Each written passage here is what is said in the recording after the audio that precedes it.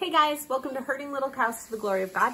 I had someone ask what I pack in my hospital bag, and it's been different each time, but I realized that the hospital has a lot of stuff that I need. I don't need to take everything with me. If I have an opportunity to, I'm going to grab my pillow to go with me, but I'm keeping a hospital bag in my car for right now because we go to church a half hour the other direction from where the hospital is, and I don't want to come home and have to pick up my hospital bag if we are at church and I go into labor and have to go to the hospital. I just don't want to have to go grab it. Also, we have a couple of doctor's appointments this week that it would just be easier if the bag's in the car. So if I have a chance, I'll grab my pillow. So the other thing that I need besides what's right here, I just remembered, is I'm going to take a bar of soap for the hospital to take a shower. But I have a brush and a hair tie. Our brushes have all lost their handles, but the brush still works fine. And I have a little kid toothbrush because it was one clean one that we had in the house. And I don't want to pack my toothbrush now because this baby could come.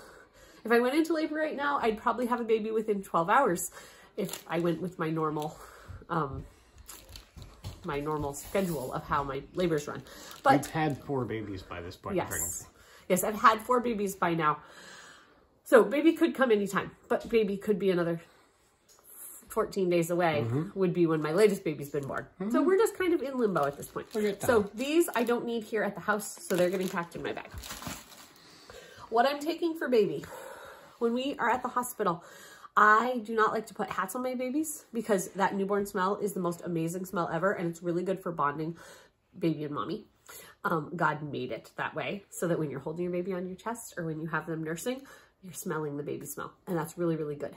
Also, it is really good for babies to have skin to skin with mom. It helps them regulate their heartbeat. It helps them regulate their breathing. We have a bird out on our thing. It helps them. He's a pretty little bird. He's really pretty. Hi, pretty little bird.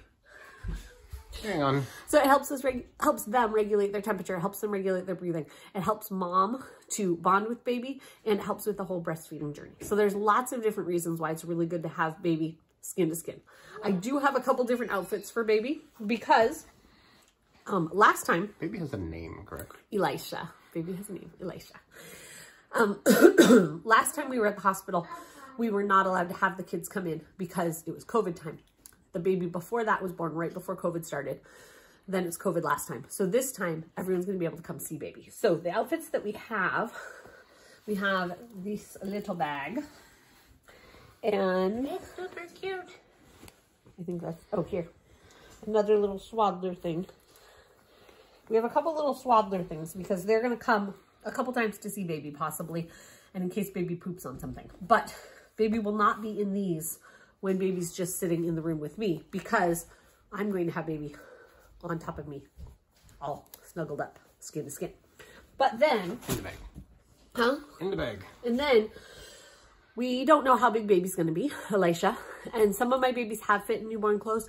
Some have not fit in newborn clothes. So I let Abigail, who's 8, and Naomi, who's 17, pick clothes for baby. So Abigail picked the newborn sleeper for him to come home in. Very cute. If he fits in the newborn sleeper.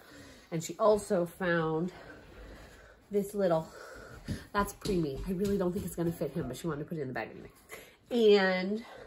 he had a onesie that will go under the newborn sleeper if that's what he comes home in, if he fits in newborn.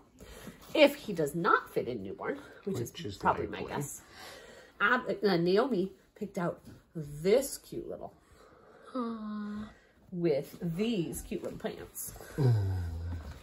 And then a sweater because we don't know exactly how warm it's going to be when he's born.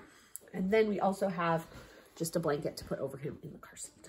So I'm moving everything to different bags because the bag I had stuff in was not working. So that's what we have for baby.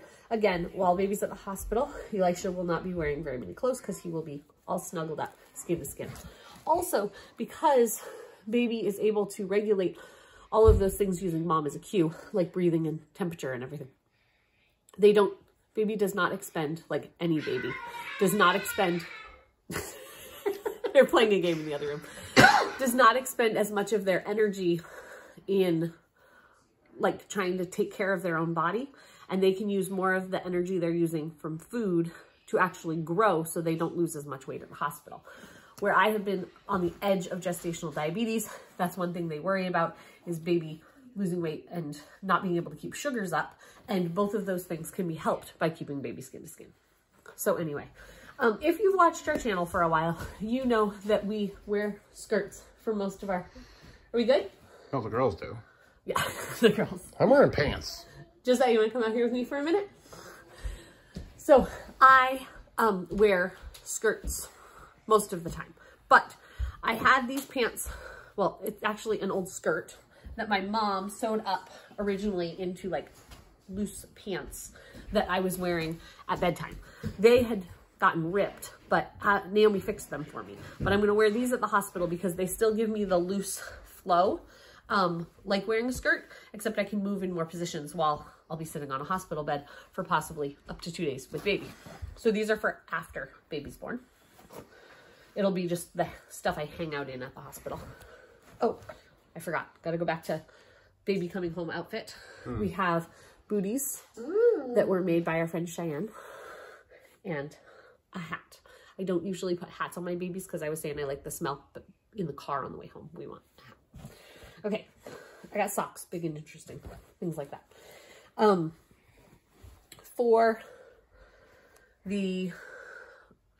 For wearing just around the hospital, I just have a black t-shirt.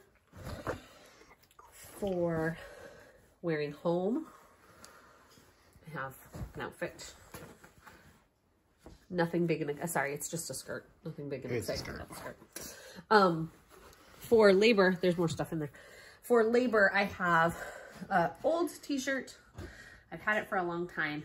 It's a picture of my dad that we had made up after my dad died. It's a big loose shirt that got stains on it and stuff. But I'm going to wear this in labor, and I'm going to wear this skirt, which used to be longer, but Naomi sewed it up for me because I wanted something a little shorter so I can move around in labor. But this one's getting threadbare, so we're going to use it and then I can throw it away at the end if need be.